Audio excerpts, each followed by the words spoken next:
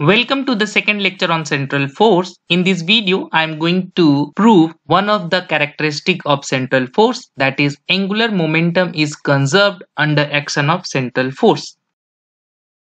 We know angular momentum vector L is equals to R cross P, where R is position vector and P is linear momentum vector. If you just take time derivative of this L vector, then we will get dl dt is equals to r cross dp dt plus dr dt cross p.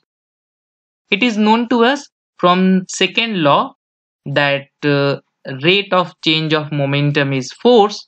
Therefore, we can just write dp dt as f, force, and time derivative of position vector is nothing but the velocity. So dr dt can be written as v, where v is velocity vector. Also, momentum is nothing but mass into velocity. So p vector can be written as m into v. Now, from the property of cross product, we know the cross product between two same vector is 0. That is v cross v is equals to 0. As m is a constant quantity, so m can be taken outside and we can write v cross mv as v cross v vector, which is equals to 0.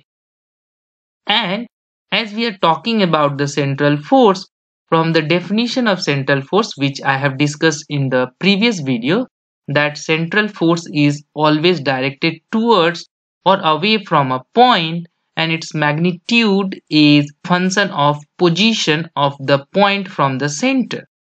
Therefore, the central force F can be written as some function of distance into r cap, where r cap is the unit vector along the line joining the center and that point, right?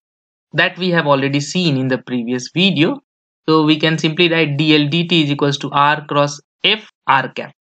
Okay, now as f is a scalar quantity, we can take it out and then we will have f multiplied by r vector cross r cap.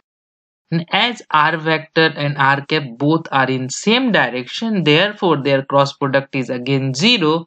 Therefore we can simply write dl dt is equals to 0.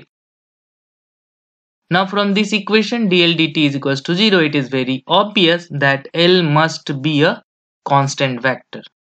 If L is constant, then it won't change with time. That is, angular momentum is conserved under action of central force. So hope this proof is clear to you. In the next video, I will prove some other characteristics of central force. See you.